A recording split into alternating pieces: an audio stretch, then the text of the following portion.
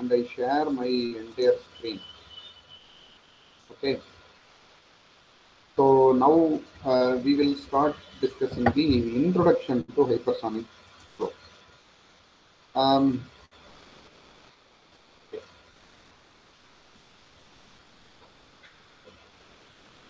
so we have already studied the basic fluid mechanics, aerodynamics, compressible flow, computational fluid dynamics, and now I think we will have a discussion on the hypersonic flow, right?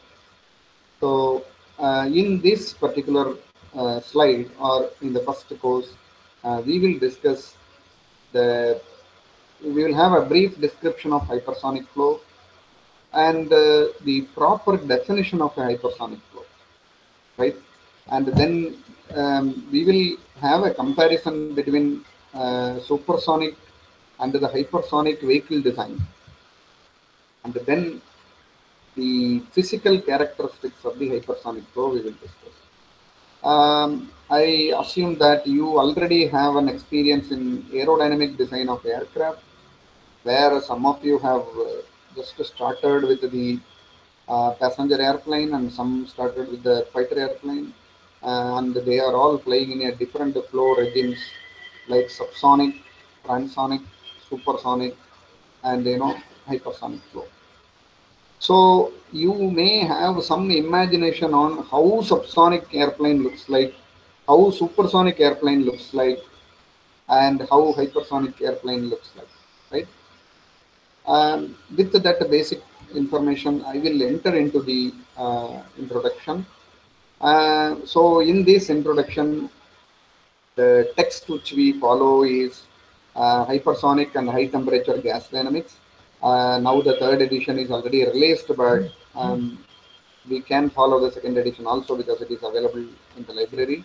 Um, uh, so we will follow Anderson, right? You have already experience on following John D. Anderson, right? So John D. Anderson's writing, you are already, you have already read John D. Anderson and you are used to his wordings. So I follow the same John D. Anderson for high temperature, hypersonic and high temperature gas dynamics here. And John D. Anderson,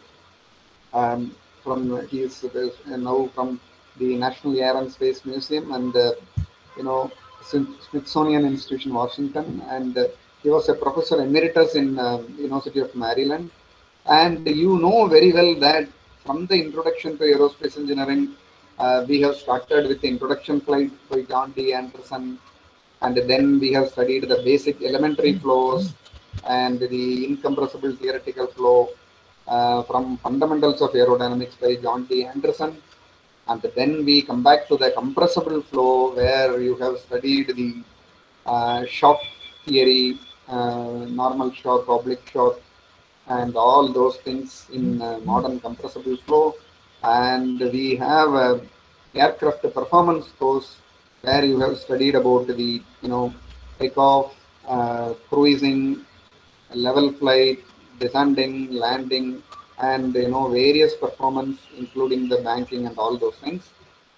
Then computational fluid dynamics by John D. Anderson you have studied, and you have studied about the various turbulence model, how to approximate a fluid flow, right? Now we come back to again Anderson with the hypersonic and high temperature gas dynamics. So I follow hypersonic and high temperature gas dynamics by John D. Anderson because you already have an experience with the reading Anderson. Okay, let me start the some brief about the hypersonic flow. It is like said by P.L. Rowe of Wonkerman Institute, Belgium, one of the famous institute for fluid dynamics in the world. He said almost everyone has their own definition of the term hypersonic. So, in general, if we conduct a public opinion poll um, and ask them the Mach number above which we can say that is a hypersonic flow, the majority of the people may say 5, 6, right? May say 5, 6. but it would be quite possible for someone to advocate and defend the Mach numbers as small as 3 or as high as 12. We have already a supersonic flow regime. So we generally say supersonic flow regime is more than Mach number 1. Now the question comes here, right? So if the supersonic flow is more than Mach number 1, uh, how come um how come we can have a hypersonic flow again, right? So we will answer that question little later. But now, before going into that, we will have some discussion on hypersonic, right? So, hypersonic aerodynamics is really different than the conventional and experienced regime of the supersonic aerodynamics. We already have an experience of subsonic flight. Most of your airplane design, airplane performance, stability and control, you might have studied about the subsonic, right? Subsonic design. You will be having a very big wing with a very higher span area, aspect ratio, and you have a big fuselage to accommodate the passenger as well as the cargo, and you have an engine, separate engine, two engine, four engine, and so on, and you have a control surfaces like aileron, elevator, nicely designed, and we can imagine what it is in the subsonic flow. In the supersonic flow, we again have some information like a sharp needle-like nose, correct? I can show this diagram, right? Sharp needle-like nose and the slender fuselage and very thin wings and the tail surfaces with a sharp leading edge, right? And with a very low aspect ratio for the straight wing itself, right? All these design is because we should reduce the wave drag in the subsonic regime. We encounter only the skin friction drag, pressure drag, and the induced drag. But in the supersonic flow regime, we know that more than Mach number 1 have a formation of shock wave, and shock wave in turn generates a wave drag, and hence we need to consider that for the design, right? Now, supersonic airplane we know, subsonic airplane we know. Now, how to design a hypersonic airplane? So, hypersonic vehicle design, it will be always tempting, to utilize the same design or similar design of the supersonic, right?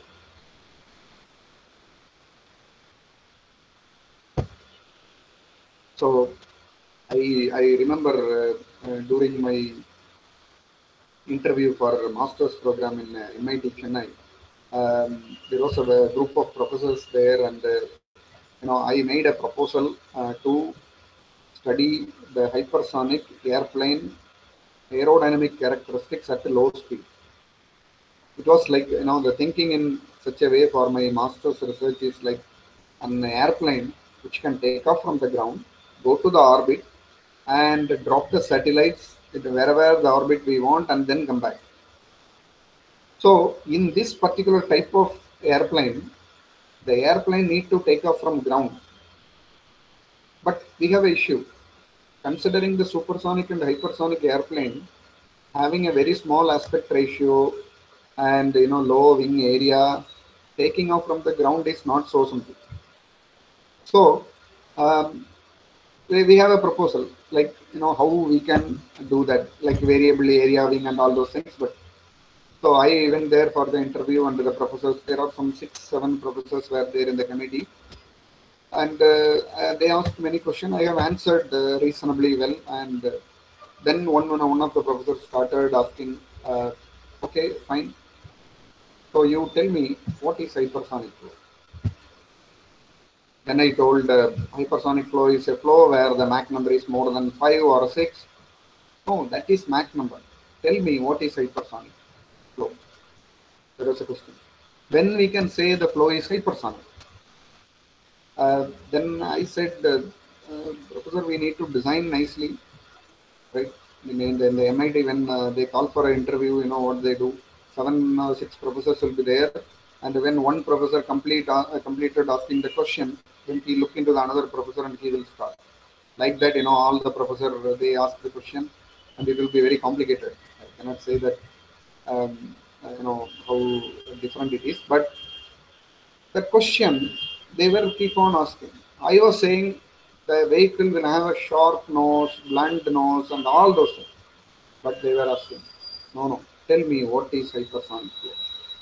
Because when we were students in 2002 and all, there was no course on hypersonic flow. Hypersonic flow was not very famous even in the premier institutions in India that time. Then I started, okay, we will study. Then they said, okay, everything is fine, you can join, but you should go through the hypersonics and the physical phenomena. Then I was studying about the hypersonic flow later, and then I understand my definition is a mere rule of thumb by considering Mach number more than 5 or 6 is hypersonic. I will come back. We will have a discussion on that. Right? So this is a hypersonic airplane, a supersonic airplane designed in 1950s. And you know, Dirk and Corman from NASA, at that time it was called the NACA, they also designed the proposal. They made a proposal for hypersonic in 1953. You know, it is almost similar like a supersonic aircraft. You see the difference? Almost similar,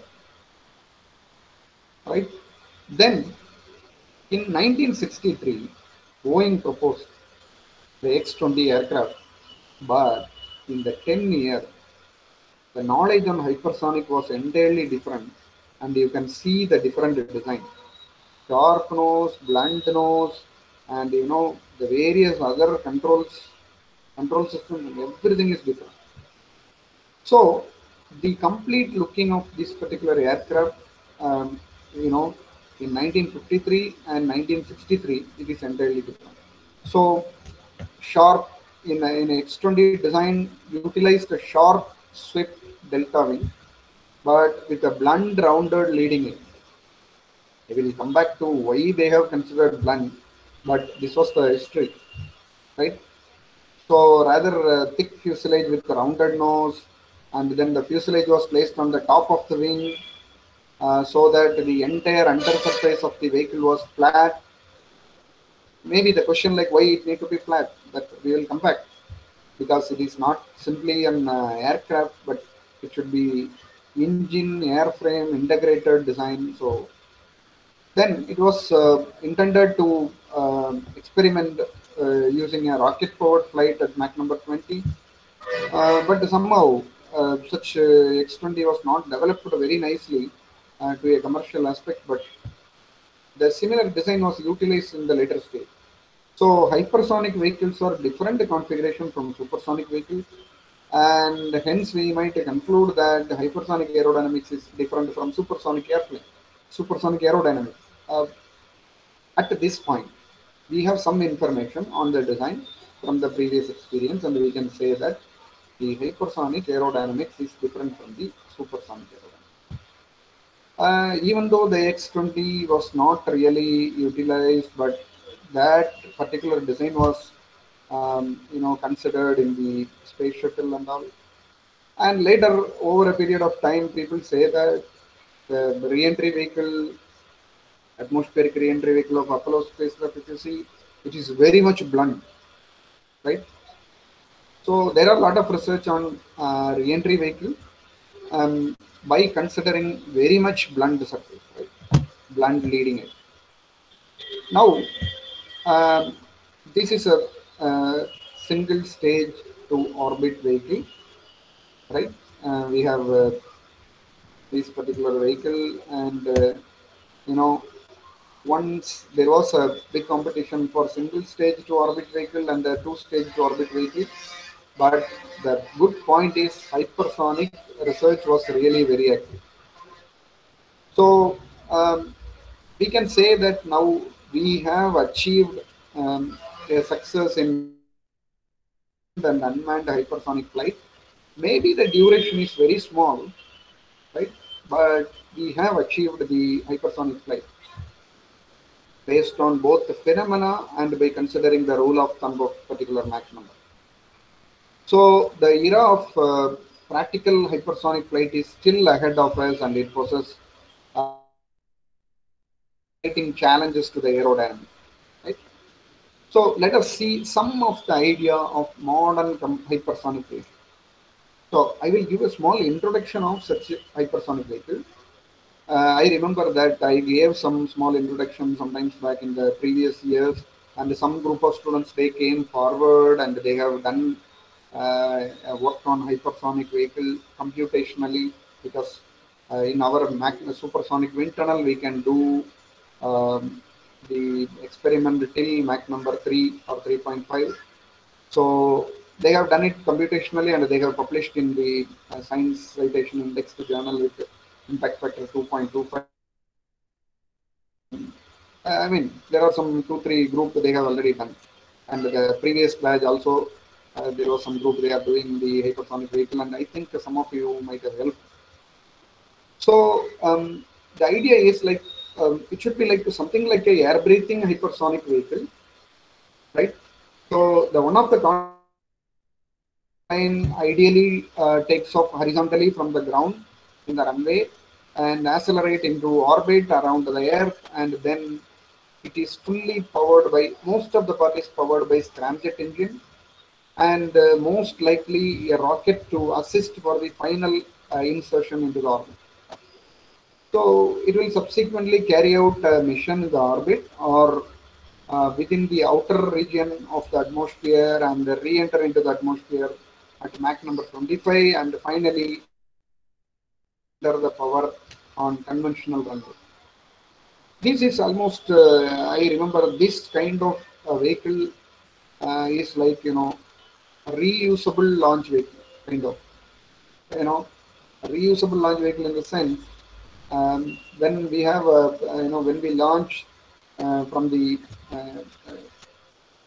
don't say about the programs by HyperX group that they launch and their launch vehicle come and place in the same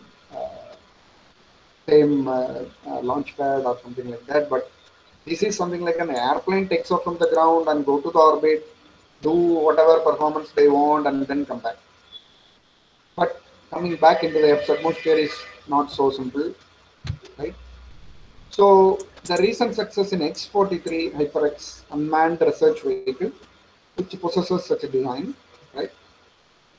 So it is like a sustained flight has been achieved for Mach number 10 for a period of 10 seconds with a scramjet engine, right? So this is a simple pictorial view, and this is a three-dimensional view of X-43 HyperX test vehicle. The good point is now not only the prediction based on wind tunnel study, but also the computational fluid dynamics study. Say, for example, I told some of the three previous batches want to do work on hypersonic flow, hypersonic design, but we cannot do it in the wind tunnel, and hence they utilized the computational fluid dynamics. We have done a good job, and one paper was published in 2017 in Acta Astronautica, and another paper in the Chinese Journal of Aeronautics, and now another Acta Astronautica paper we are communicating. So, the potential of utilizing the computational fluid dynamics and utilizing the computational fluid dynamic data is very interesting, very useful, right?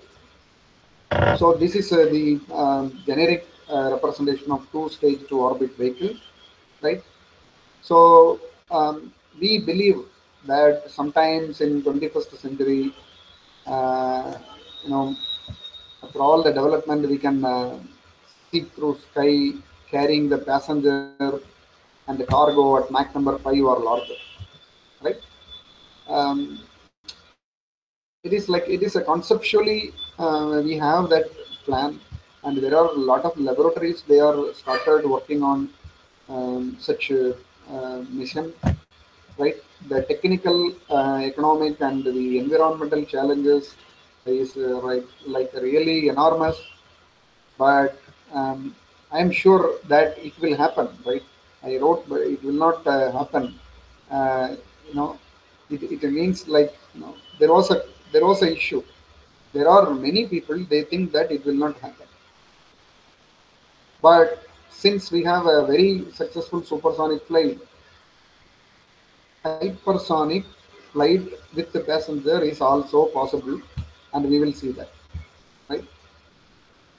So general assumption and generally the people who are not working deep into the aerodynamics, they think that it is very difficult.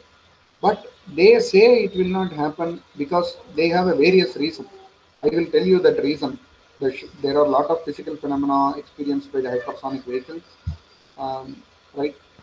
So we will discuss that, like a shock layer and thin shock layer, entropy layer, high temperature, low density, high density ratio, um, and at a, flying at a very high speed, we have ionization of the air molecules happens, and that in turn stops the communication between the vehicle and the ground. Like that, they say a lot of reasons, but we always find a reason for how it works. How can we make that work for a hypersonic flow, right? Hypersonic vehicle. Now, it is important to mention here the aspects of the hypersonic atmospheric vehicles from the conventional subsonic and supersonic airplane design, right? We know in a subsonic or supersonic design, we have the uh, the components like lift, which produces which is produced by wings, propulsion by engine and nacelle, and the accommodation of passenger as well as the cargo is in the fuselage. And the one thing is like we can say that these components are really different, right? These components are considered as a different components, and we can address. But in the case of hypersonic flow, it is not so, right? So in the hypersonic flow, the airframe and the engine are integrated, right? So uh, like we had as so we had a comparison like interaction between these all the production something which produces a lift, the propulsion, accommodation, and we have an interaction between all these components. But in the case of hypersonic flow, hypersonic vehicle design, the engine and the airframe will be an integrated part. Right? So this is what the conceptual transport aircraft John D. Anderson say that this kind of airplane will fly, right? Fly soon. That is what his expectation. So in the modern hypersonic aerodynamic design, see this is a integrated airframe propulsion concept for the hypersonic airplane, where the entire undersurface of the vehicle is a part of scramjet, right? And this is a cross section taken, and you can see the cross section where there are engine modules and all those. So this hypersonic vehicle integrated with the scramjet, and usually the initial compression of the air takes place through the bow shock formation from the nose of the aircraft, and then the further compression and the supersonic compression takes place inside the series of modules arranged, which I have shown here, right? And then the expansion of the burned gas is partially released through the nozzles in the engine modules, but mainly over the bottom rear surface of the aircraft, which is sculptured to a nozzle-like shape, right? So the propulsion mechanism is intimately integrated with the airframe, is the beauty of the hypersonic design. Here, the usually we consider wing as a lifting surface, but here the concept is different. So most of the lift is produced by high pressure behind the bow shock and exerted on the relatively flat undersurface of the vehicle. So I remember in this case, um, the whole body or a forebody will be acting as a lifting surface, not exactly the wing. So I remember we have modified the forebody of the hypersonic vehicle, and to a certain extent we have done some work on how can we utilize the forebody of the hypersonic body as a lifting surface. Right?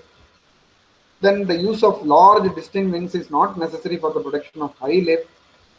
Finally, the fuel what we use is like a liquid hydrogen, which occupies a large volume. So this is what the comparison between the general supersonic, subsonic, and the hypersonic vehicle, right?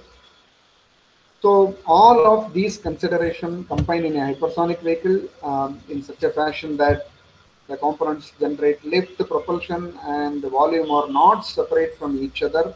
Rather, they are closely integrated in the same overall lifting shape and in direct contrast to conventional subsonic and supersonic vehicles. Right? So this way, we can have an imagination that hypersonic flow is special, right? Because the design is different, the phenomena is different. Now we can have some information why we differentiate supersonic and hypersonic, right? So hypersonic flow, why it is so important? We can have the answer that it is physically different from supersonic flow, right?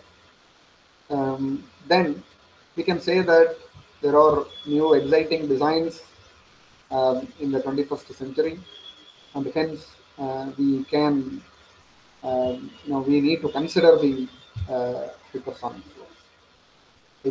flow, hypersonic vehicle design. Right? Okay, then come back to the characteristics of hypersonic flow. I am not going to discuss the individual characteristics deeply, but I want to say, because keep on saying that the phenomena or the physical aspects of the supersonic and hypersonic flow is different, and hence we need to show this particular slide, right? Because you may think that the design aspect is different. We can agree now, but how can we say that the physical phenomena is different? So if you consider a hypersonic vehicle, and we have a phenomena called thin shock layer. Thin shock layer, we say that because of the high Mach number, the formation of shock, and the shock angle will be keep on decreasing when compared to the wedge angle, and hence the shock layer become thin. Similarly, entropy layer, inside the shock, near the nose and away from the nose, we can say that the entropy, the change in entropy, that induces a vorticity. Correct? So that we will have a discussion. Right? Then viscous interaction. Right? So because of the shock wave attached to the surface, there is a high temperature. When there is a high temperature, the viscosity changes, and when the viscosity changes, the gas expands, and hence it creates an interaction, the viscous interaction to the outer layer, and hence the viscous interaction becomes an important one. High temperature flows, right? I will tell you how much high temperature is, like, you know, 9,000, 10,000 Kelvin, where the air dissociates into ions, right? So such consideration is necessary. Then the low density flows. When the airplane flies at a very high altitude or so, right, the density becomes low, and we will have a discussion on all these characteristics of the hypersonic flow. Right. I stop at this point for this class. Um, Thank you, and we can go for any discussion.